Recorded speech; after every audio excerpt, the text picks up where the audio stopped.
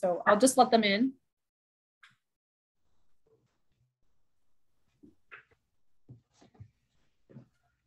All right, so to honor everyone's time tonight, we would like to get started. As you may have just heard, this webinar is being recorded. Melissa and Lori will be using it in their podcast. So we just want to make sure everybody is aware of that.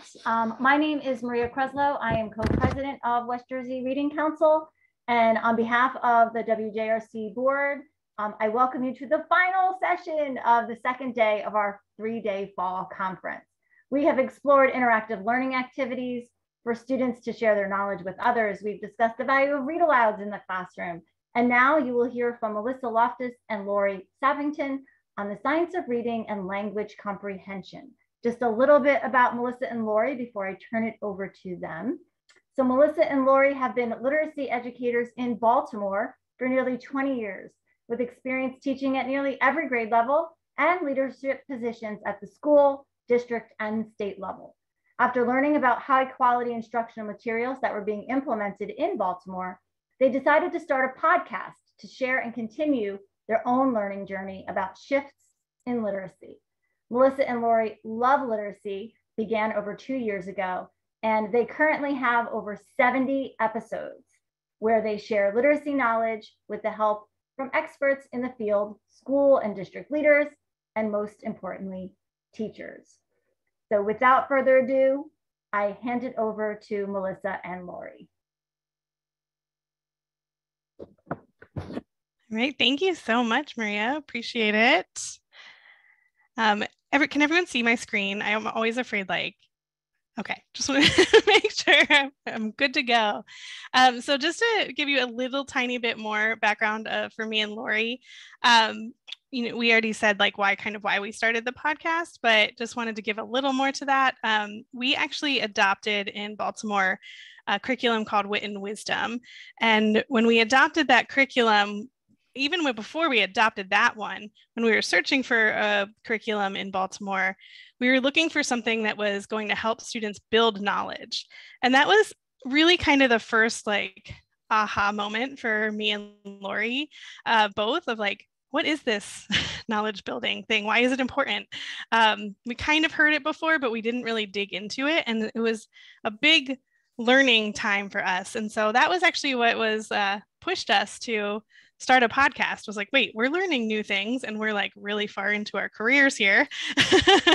Let's actually share this with some other people. Yeah, thank you, Melissa. And I think also I'll draw out, it was like the building knowledge part, but also we had a lot of questions about it. Like, how is this different from building background knowledge, which we had heard that phrase before, and we had, thought we'd been doing that previously. And then it turned out we really weren't doing it as effectively as we could have been. And we learned all of these new things grounded in reading science, and we just wanted to share it. So we really do focus on our podcast on implementing high quality instructional materials grounded in the science of reading.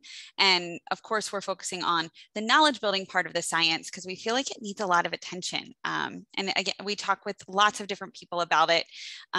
We interview experts, researchers, teachers, leaders, and we even have a few parents. So we're excited to share about the science of reading, focusing on knowledge building with you tonight. Yep. So the science of reading is a word that Lori and I talk about a lot because it's becoming kind of a buzzword. And I don't know that, everyone knows exactly what it refers to all the time. And so it's actually really helpful that some people, our friends at the Reading League, which is a great organization if you don't know it, they actually developed a coalition of like all these amazing people in the literacy world to help define that term, just for the reason we're saying, right? Because what does it really mean?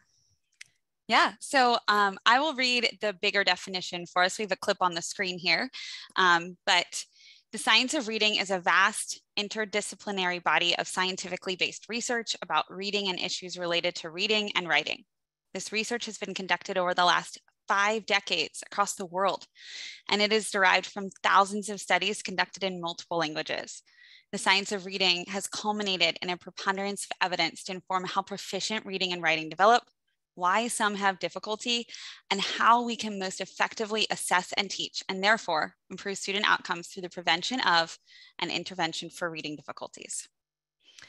And I think the really interesting part of, where all of these studies come from that Lori just talked about is that it's multiple fields. So it's not even just the field of education where this is coming from, because people research how we learn how to read in all different fields, including different areas of psychology, cognitive, school psychology, developmental psychology, also in communication, implementation science, linguistics, neuroscience. So people from all different fields are adding to this rich bank of what the science of reading really is. And my favorite part is I have Nell Duke in my head, who we interviewed, who always says, like, don't forget also it's constantly changing, because we keep doing research and we're going to keep learning more, and things we thought at one point might continue to change, because that's science. That's a good point. Oops. Went too far. So really quickly, we wanted to go through some things that you may already know, but we just wanted to kind of ground the rest of our discussion tonight in this, which was, first one is the simple view of reading. So if you're unfamiliar with it, we'll just talk about it really quickly, which is just that, the outcome for what we hope for our students is reading comprehension, right? That's what we hope our students are able to do, that they can read something and understand it. And there are two big parts to that. The first part being decoding. So can they just read the words on the page, right? If they can't read the words on the page, they can't ever get to the point where they're comprehending.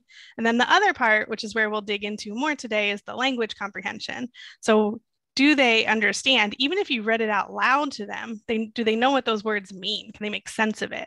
And the really cool thing I think about the simple view of reading is that it's this multiplication. I don't know the vocabulary for this math equation, but it's multiplying, so that if one of these is 0, your reading comprehension is 0, right? If you can't do one of these two things, you just can't comprehend. And even if you can a little bit, one or the other, right, it's still going to be really low. So you really need both of these to be really strong to be able to be a strong comprehender. Yeah. And Melissa, do you mind heading back for 1 second? I think about this. I taught second grade, third grade, and then up in high school as well. And I think about this when I taught the younger grades as like, I noticed it a little bit heavier in that decoding part, where second and third graders were struggling to decode, and then the language comprehension was impacted. But what I feel like I noticed even more is that when I taught high school, there were very clear gaps in that decoding, and you could see how it scaled up and where students landed, and how that 0 or close to 0 impacted that reading comprehension as an adult reader, or as almost an adult reader. So just wanted to add that to it. So you might be familiar with Scarborough's reading rope. We love Scarborough's reading rope. In the rope, there are 2 parts that come together for skilled reading. So skilled reading is being able to read the words fluently and automatically and understanding what you read. So word recognition is that bottom part of the rope that we see, and language comprehension is the top part of the rope, and those woven together mean that we are skilled readers, or our students are skilled readers. And we're wondering, like, what impacts word recognition? What impacts language comprehension? We have the components on the screen, but just very briefly, like phonological awareness, decoding, and familiar words, sight recognition of familiar words impact word recognition, while language comprehension is impacted by, first and foremost, background knowledge, vocabulary, language structures, verbal reasoning, and just literacy knowledge. So such as like print concepts and genres. But today we're going to focus on background knowledge a little bit more, because we feel like it gets overlooked a bit. And also the science of reading is getting a lot of attention. I don't know if you follow the hashtag science of reading on Instagram, or any type of science of reading posts going on social media, but a lot of those tend to live in the word recognition part of the rope. And while we recognize that that's very important, we also want to give that other part of the rope an equal amount of attention, and background knowledge and vocabulary play a key component in that. So we're going to talk a little bit more about that and how background knowledge impacts our ability to comprehend.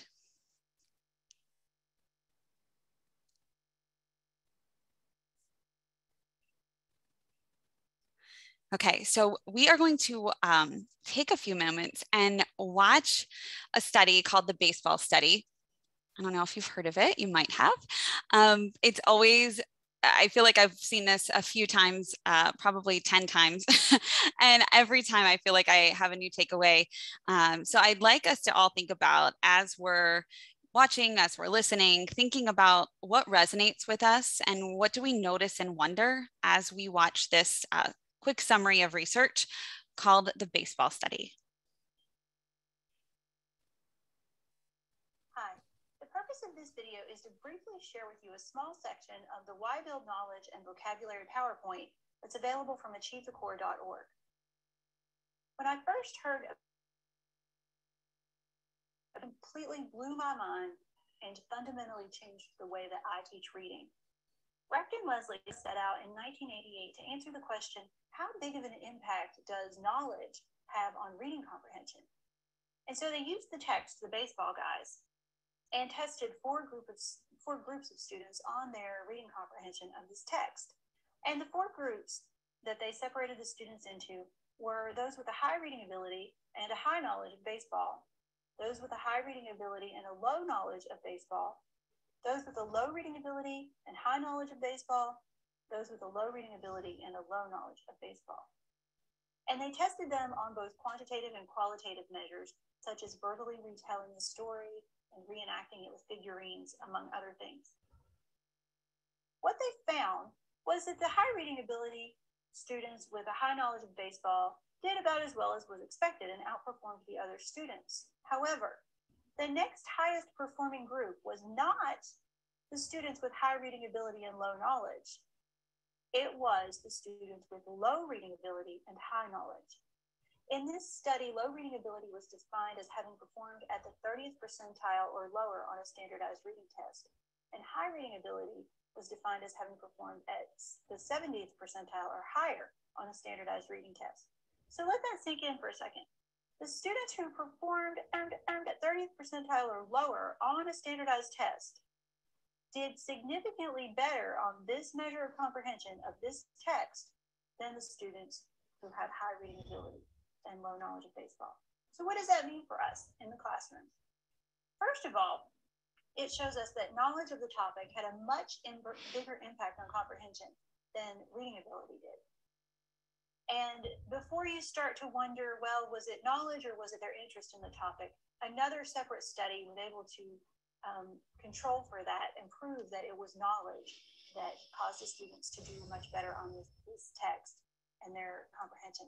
And also this study has been replicated several times since 1988 and has proven the same thing every time. Knowledge has a much bigger impact on comprehension than ability.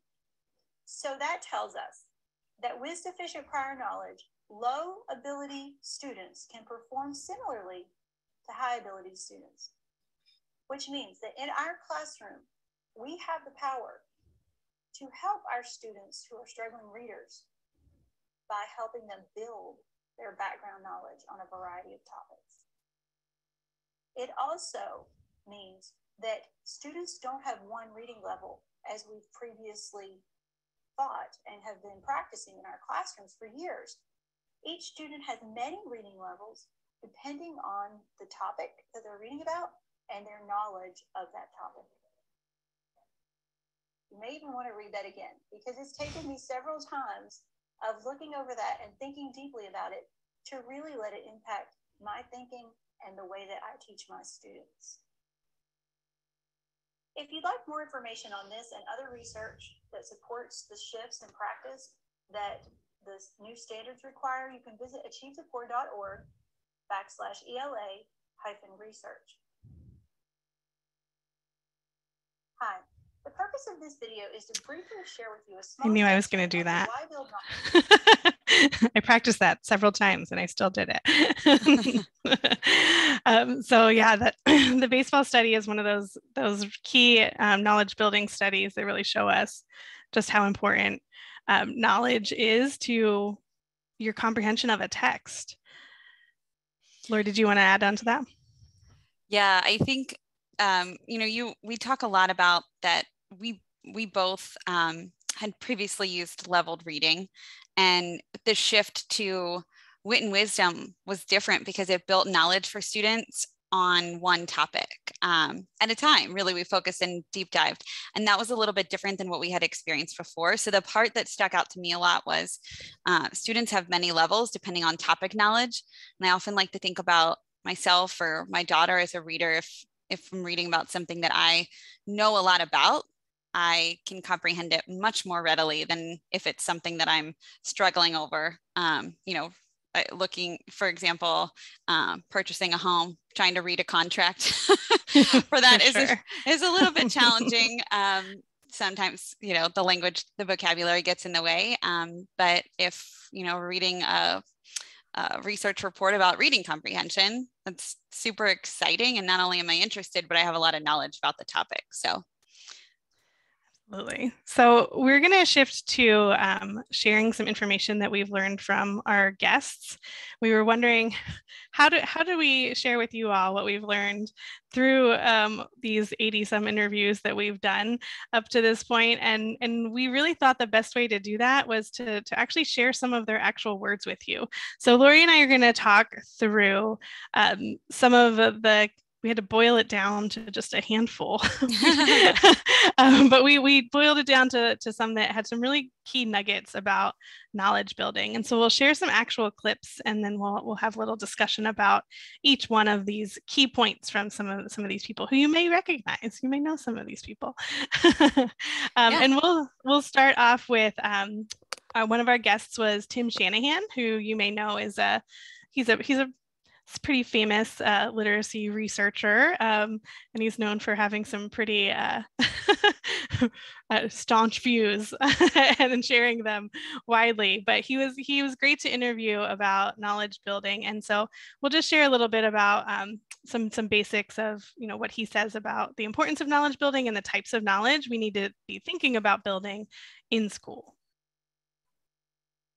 But there are a ton of studies showing that reading comprehension it certainly depends on knowledge. We use our knowledge when we try to read. We have to work a lot harder at it if we know less about a text or the topic it's going to cover. Doesn't mean we can't learn from it. That's where strategies really should come in. We need to build knowledge, right? And building knowledge, making kids know stuff about their world. Some of that is the kinds of stuff that E.D. Hirsch worries about, which is academic information, academic knowledge. They should know who Kant was, and they should know, what happened in 1776 and what the difference between a virus and a bacteria are and that kind of stuff. But a good deal of what you read, the prior knowledge comes in when there was an episode that took place at the school, and then the next episode the kid was at home, and I assume he left school and went home. You fill that gap in your head. It's not, this is weird. There's like this whole other thing happening here where this kid is in a whole different place talking to his mom about what happened at school that day. And I'm totally confused now because I don't know how could he ever get from school to home. You fill those kinds of gaps by, I bet he went home. It's not a big deal. We handle those kinds of things rather well, but we handle them because we do have knowledge of the world, social knowledge of how people move around, and what happens if somebody calls you a name, what does that make you feel? The author doesn't have to say that it upset you or made you mad. He can just show you that I picked up a stick and threw it at the other kid when he called me that. The author doesn't have to sit there. Tim got angry. It's not something that you're going to learn in a science class or a social studies class. So you have these two. It's all one body of knowledge, but we have these two that sort of real life, just stuff that we don't even talk about how we move around and think and do things, and this declarative knowledge, this domain knowledge, this knowledge of that comes out of academia. And obviously we want kids to have a ton of all of that, you know, and you've got a 1-year-old, I know, you know, what you spend time doing things like cheer. Oh, yeah. How many times do you say cheer? That is my whole day, yes. You know, I have a 1-year-old granddaughter, and you know, it's a thrilling when she knows which one is Minnie Mouse and which one is Elmo, and what, you know, the knowledge of the world. Now, Edie Hirsch isn't too worried about who Elmo is. You are, I assume. Yeah. And so we want to build knowledge, and I don't think we do enough of that in school. Yeah. Right. So, I mean, I think what you heard pretty clearly there is the importance of different kinds of knowledge, right? Like, it's not just giving facts to kids, right? It's not just like, hey, memorize all these facts about history, and that's just the knowledge, but there's all different kinds of knowledge of everything that's in the world that's going to help students become better readers. And I didn't get to put this, I can only put so much in a short clip. But one of the really important things that I think Tim Shanahan talks about in our episode with him is, you know, a lot of the knowledge you gain is also from the books you read, right? So it's not just, you know, giving all the kids everything they need to know about penguins before they read something about penguins, because then they don't need to read it, right? So it's finding this balance of like, how do we help them build knowledge and not just like give them the prior knowledge that's needed to understand a text, but really thinking bigger picture, like he said, right? Like we have to do this more in school, is like help students learn from these texts and actually build knowledge from what they read, so that when they get to the next text, they have more to build onto. That's really helpful, Melissa. Thank you. And so another person who's a big knowledge fan and writes about it a whole lot is Natalie Wexler. She's an educational journalist and author. She wrote a book called The Knowledge Gap, which we highly recommend if you're intrigued about this idea of building knowledge and you want to go deeper after this. She would be a great place to start with the book called The Knowledge Gap. We also have interviewed her twice on our podcast, and she's just really informative, and it's very easy to understand. But she discusses the importance of not teaching skills in isolation and systematically building knowledge. And so that, I think, is one of the things that when we did adopt Wit and Wisdom in Baltimore, that was a big aha for us, was not teaching skills in isolation, like saying, okay, this week we're going to find the main idea and details. And next week we're looking for cause and effect. And, you know, I remember back in the day, I had a bulletin board up, and those were the strategies, the comprehension skills or strategies that we used. And, you know, make sure to question as you're reading. And while there are some, of course, very important things that we do as active readers, systematically building knowledge with multiple texts over time is really important in our comprehension. So Natalie's going to speak about that.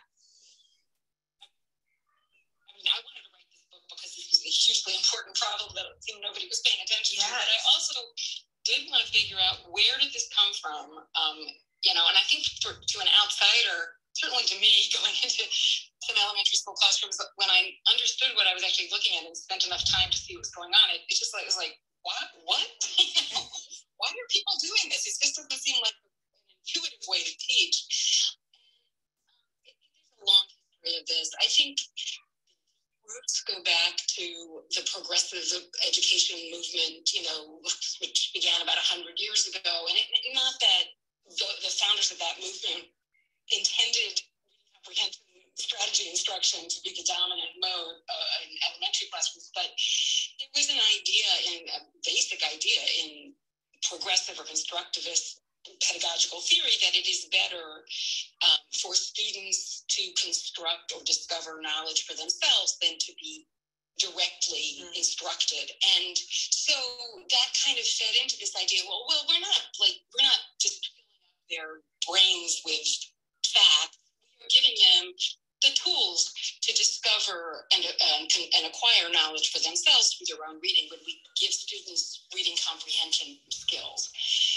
And so that approach to reading comprehension in terms of skills goes back many decades, and certainly was pretty well entrenched by the 50s or the 60s. But then in the latter part of the 20th century, it really went on steroids. There was a reaction against the reading textbooks, the basal readers, that did use this focused idea. So let's practice finding the main idea. And some teachers, what was then the whole language movement, the theory was you just surround kids with books and they'll figure out how to read and how to understand what they read. And some teachers felt like, they kind of talked themselves out of a job. Right? We're supposed to be teaching them reading and we're just sitting here. And also there seemed to be some kids who weren't understanding what they were reading. So they came across some psychological research that was being done in the 70s and 80s on sort of what do expert readers do? What is it that makes them such good readers? And the researchers concluded that they did sort of metacognitive strategies unconsciously, but they asked themselves questions as they went along, and they maybe Visualized. Visualized, right. And so that morphed into strategies. We could teach comprehension strategies. And that was originally supposed to be different from the comprehension skills and the basals. But over the years, they kind of became merged. And then last sort of piece of this puzzle, in 2000, there was this report issued by a blue ribbon panel called the National Reading Panel, which endorsed things like systematic phonics instruction. That was resisted in a lot of corners of the education world, but one of the things they endorsed was teaching reading comprehension strategies. They found evidence that teaching certain reading comprehension strategies could boost comprehension, and that had a huge impact as well. So only 15% of teacher training programs included comprehension instruction as part of their curriculum. 10 years later, that went from 15% to 75%. Wow. Yeah. But the problem is, what the National Reading Panel failed to mention was that background knowledge is even more important than these reading comprehension strategies. In fact, the strategies don't work unless you have enough background knowledge to understand the passage in the first place. All day long, right? and just last thing I would add is, so, the National Reading Panel was looking at studies that lasted 6 weeks of just a handful of different strategies. What we do is we teach reading strategies for way more than 6 weeks. Do it day after day, year after year. And most of what is being taught in classrooms has nothing to do with what the National Reading Panel endorsed. Thank you for sharing that one, Melissa. So I think what stands out to me about what Natalie shared is that students constructing their own knowledge is really important. And I'm sure that happens in so many classrooms, right? Students are asked to be curious consumers of knowledge. That's who they are by trade as kiddos. And the other part that stood out to me is that instead of like building that knowledge as per the report that came out, we're tending to teach strategies. And really the report recommended 6 weeks of strategy instruction. Shanahan has mentioned that in lots of his blogs and research reports as well. And I think the part that's paramount is that the strategies need knowledge. So if we are using strategies, we also have to be building students' knowledge so that students can access the text that they're reading, right? They're building that vocabulary, they're building their knowledge on important topics about the world. So those are the parts that stood out. And I bet you're wondering, like, what does this look like in real time? What does this look like in a classroom? We have 2 teachers who are going to share next. Katie and Kier, they're up there on the screen. They're from Baltimore. They're some of our friends, and they are absolutely wonderful teachers. We love to brag about them all, everywhere. Katie shares a very specific example of what knowledge building looks like in her 4th grade classroom. And Kier builds on that with a story about his students writing in his 6th grade class and the impact of knowledge on the students writing. So I think you'll really like these to help you kind of conceptualize it. Grade module 1 is a great heart, and they discuss the difference between a figurative great heart and a literal great heart. And they start with a text called A Circulatory Story, which is all about how the human heart works. And it is a dense text. It is deep. There's a ton of really difficult academic vocabulary words in that text. And when I looked at that text, it was like, okay, how am I going to break this down for them? But what happened was we were discussing the literal great heart, and they were having a discussion about how the heart worked. And then we moved on to the figurative great heart and talking about love and compassion and what it means to have that heart and what are the characteristics of a person with a great heart. And it was like the end of the day one day, and one of my kids said, God, this day was so long. This was probably the worst day of school ever. And another kid looked at him and said, that's definitely figurative language. And like, it's not the worst day of your life. Come on, that's a hyperbole. And like, they kind of went back and forth with like talking about what the difference between literal and figurative language was, and the connections that they were making to the text in that conversation. I was like, well, my kids know this stuff, and they're talking about it outside of an academic conversation. Yeah, thank you so much, Katie. That was amazing. And I think, yeah, a huge testament to that idea of building knowledge in a curriculum. Yeah. How about you, Kier? Yeah, well, so writing is definitely one of the areas where I really enjoy writing and enjoy teaching writing, but know that I feel like I'm a far better like reading teacher or a literacy teacher than I am writing. What I did appreciate, like Katie was saying about wisdom, however, is that it's integrated, so it's not like stop, drop, and write, sort of thing. That it's integrated and it's seamless. So what I found was that when we're able to know a lot about a topic, when we're able to speak on a topic, students are then able to write about the topic. So the idea that we spend a lot of time building the background knowledge and building content knowledge, because something stuck with me at a PD once, and it was not a good PD, and the facilitator kind of offended me because she was saying, well, some of these kids, in Baltimore, well, you just know that they're never going to do X, Y, or Z. And it was a really offensive comment because I was like, well, I just don't know how anyone would ever know that. I didn't know that you were sort of this omniscient character sent here to teach me your ways. And the reason why I rubbed me the wrong way is because there was this, our kids can't. And here's my thing. Even if some of our students may not, and I don't want to say that they will, but even if they may not have this opportunity, the curriculum gives them the opportunity. So there's so much background building and knowledge building that you're able to confidently, like Katie said, write about the topic, right? So now we've leveled the playing field as far as experience. So when we're talking about resiliency in the Great Depression or the hero's journey and how that applies to different film or media, you might not have seen all the movies out there that kind of follow this cliche like hero's journey trope, but the curriculum will help you understand that journey. So I saw pretty clear results. I mean, one like my sort of like teacher anecdote is I've got a student, and she had an IP, and her mother tells me, she said, and I'll just call her M, but she said, Mr. K, M has a mild case of cerebral palsy, and last year, I would have to do some of the writing for her, and she would just tell me her ideas, and I would literally just put on the paper whatever M told me to put.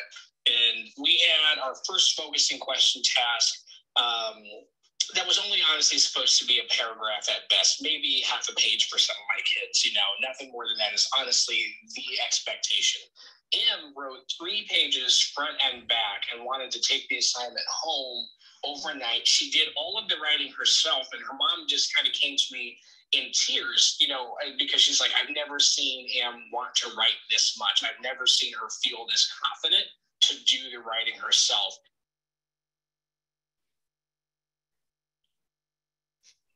Yeah, Lori, I don't know about you, but I know that, I mean, one of the things I hear the most in Baltimore with our implementation of Wit and Wisdom, and I only say Wit and Wisdom because that's what was implemented in Baltimore, so it's what we know, but with a knowledge building curriculum of any kind, is that the writing teachers are shocked by how much students are writing, how willing students are to write, because I always hear it like they have something to write about, right? Mm-hmm. They've built this knowledge through the module or through the unit or whatever it might be called, and they just feel like, I can do this, I can write, I have something to write about. Mm-hmm. Yeah, I loved Kier's mention of the topics that students are writing about too. I feel like that helps give some conceptualization of, you know, what students are building knowledge on, like resiliency in the Great Depression, and Katie's mention of what makes a literal and figurative great heart. So mm-hmm. students are exploring lots of different topics through texts really deeply. And, you know, I think it would be important right now to just take a quick pause and think about ourselves as writers, and think about when we've had the most pause, you know, putting the fingers on the keyboard and like nothing comes out, and you're like struggling to get that thesis statement or paragraph, and, you know, a 7-page paper required in college is only 2 pages, and you're like, oh gosh, what can I do to add more? I think the answer is knowledge, right? The more you know, the more that you have to say, because you have knowledge of the topic, the easier it is to write. And I think that that's their point. And for me, that really resonated, both personally and professionally. I saw students in classrooms write more than I've ever seen before. And it's just really promising and incredible. And you know what I think is interesting? Both of those examples that you gave from Katie and Kier, they show those like both kinds of knowledge that Tim Shanahan talked about, right? It's like, yeah, the Great Depression, and you learn like what that is, right? But you also learn about resiliency and like how people can just like bounce back from tough times, right? Like kind of that softer side of like knowledge. And same with the Great Heart, right? You get the like circulatory heart, the system. Actual, yeah. Mm-hmm. But then you also get just the like, what does it mean to have courage and that kind of knowledge of the world. So mm-hmm. That's important. Good examples of both. Yeah, exactly. Right? Do we have time for our last one? Do we have time? I don't know. I'm wondering if Kristen, are you on here still? I only have a very minimal gallery view. Kristen's here. Kristen, would you want to share? I know you shared a brief story with us about knowledge in writing. Would you briefly share that? I think we have time for that, if that's okay with you, Kristen. Sure. Yeah, I'd be happy to. Thank you. So I had shared with Lori previously that when I had first came to work at the current school building that I work at, our 8th graders were writing a comparative essay on 2 speeches. One was by Winston Churchill and the other one was by Hitler. And they all knew who Hitler was because they've built, you know, the knowledge about him throughout their school career. But even though teachers had instructed a little bit about Winston Churchill, they just didn't have enough knowledge base about him to even identify that he was the author of the speech. So the essay became very, very difficult for them to write. And it was a lot of spoon feeding on the part of our staff members. And so my dear, dear friend, Ray McQuillan, who is a phenomenal 8th grade language arts teacher, came up with the idea that we read, 1 or 2 texts about the Hitler Youth. And so he curated several articles about Hitler Youth. They watched some media about Hitler Youth, and they were able to write a much more informative essay due to the increased level of knowledge that they had built on the topic. And so it became more of an independent writing piece, as opposed to, we are going to scaffold this way too much for you because you're not able to do it yourself. So it just became much more worthwhile for the students and as an assessment piece for us as well as the staff. I love that. It's a great example. And it reminds me too of something Natalie Wexler said in one of the interviews with her about, she talked about knowledge as these like balls, like Velcro balls that like things keep sticking to. And it reminds me of like, not only were they able to be more successful independently in that task, but also like that knowledge is going to stick with them, and like they're, hear about other things that are related to it, and that'll stick to that knowledge, and they'll keep building on it. So it's in the long run also really helpful for them too. Mm-hmm. Yeah, building that schema, that's important. Thank you, Kristen, for sharing. I thought that was just such a great example of like, yeah, it's wonderful. Hey, we do, this is what a teacher did in real time and in New Jersey. So yeah. And so our last ones that we didn't get to, we won't be able to play that clip because we'll go over time. But you can go listen to their episode if you want to hear more. It's actually Joey Hawkins and Diana Letty. They're from the Vermont Writing Collaborative, and they wrote a book called Writing for Understanding that is just fabulous. And it really gets to the point that Kristen just made, that Kier made, which is like that you have to start with like, what do they know to be able to write, right? You can't just teach them the skills of writing, how to do a paragraph, and expect them to be able to write that paragraph. You also need to think about what's the content of what they're writing about, and do they have enough knowledge to be able to write that? Mm-hmm. Yeah, and another plug for the Vermont Writing Collaborative. They're a group of teachers, so I think that makes it 1,000 times more credible that they did all of this work while they were in the classroom as teachers, and a whole group of them at a school, and came together and wrote this book about how knowledge impacted writing for their students and how they replicated this all across the good country. So absolutely. Yeah. So we just scratched the surface with you all on knowledge building, and we're out of time. We'd love to keep talking, but obviously you can listen to more of our podcasts. And they're not all about knowledge building. A lot of them are about the different parts of the rope, but there's plenty that are about knowledge building specifically. Yep. And Maria, that's right. All the examples emphasize the interconnectedness of learning across the curriculum and building that content knowledge. So thank you for pointing that out. Yeah, we do have a lot of episodes on the impact of building knowledge. We also have some other ones on science of reading and high quality materials, and again, some parents. I know it's Dyslexia Awareness Month. We have some parents of students or kiddos who are dyslexic, and how they supported them. So we kind of run the gamut. But Melissa, do you want to add any kind of logistics? What happens on which days? I don't know what happens on which days. We have new episodes every Friday? Is that what you mean? New episodes on Fridays. So if you do subscribe, you'll get an episode on Fridays. And we did start a newsletter that comes out on Tuesdays, just to continue to build your knowledge on the episodes that we launch on Friday. So you'll get the episode on Friday, and then the next Tuesday, the newsletter really does provide some more information about what we talked about. Yep. So, I mean, obviously you can find podcasts wherever, if you listen to podcasts, wherever you can find them, you can find ours. You can also go to our website, literacypodcast.com, and that's where you can sign up for that newsletter as well. And then if you're on any of the social media, we have Twitter and Instagram. We're at Literacy Podcast, so you can find us there. And our Facebook, I don't really know how Facebook works. I think you just look up Melissa and Lori Love Literacy, right? Yeah. Yes. And then you can also email us. So if you just have questions about anything we talked about tonight, or if you have ideas for like what we might want to talk about on our podcast, we're open to that. So it's Melissa and Lori at literacypodcast.com. That's our email address. Yeah. And most importantly, we just thank you for having us, and thank you for being here and for building your knowledge on building knowledge. Thank you so much, everybody.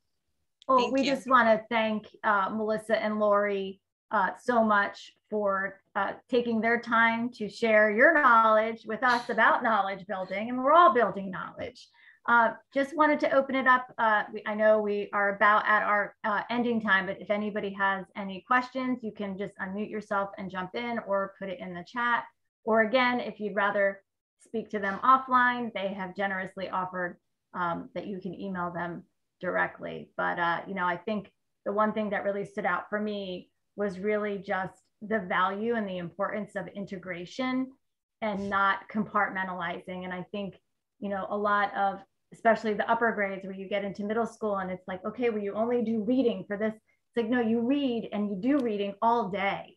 And so I think the more we can sort of get rid of that kind of compartmentalized language, the better off kids are going to be. And I think the more free teachers will feel to be able to build that knowledge. And hey, what you learned in social studies, that's related to what you're doing in reading. And that helps you with writing. And you can understand science better because you know the time period. And it kind of just all comes together. So thanks for reinforcing that. Absolutely. Yeah, and we do read and respond to everything. So please don't hesitate to reach out. And we're just grateful that you're here. Awesome. And on behalf of West Jersey Reading Council, we want to thank all the participants for joining us tonight. And we want to remind you that we have one more night of our week of webinars tomorrow. It starts an hour later. We have a 5 o'clock, a 6:15, and a 7:15. And we look forward to seeing and hearing from you more tomorrow. So if there isn't anything else, Kristen or Michelle, that you want to add, we will sign off for the evening. Go get into your jammies, get some dinner, and have a wonderful evening. Thank you. You too. Good night. Thank you all. Good night, everyone.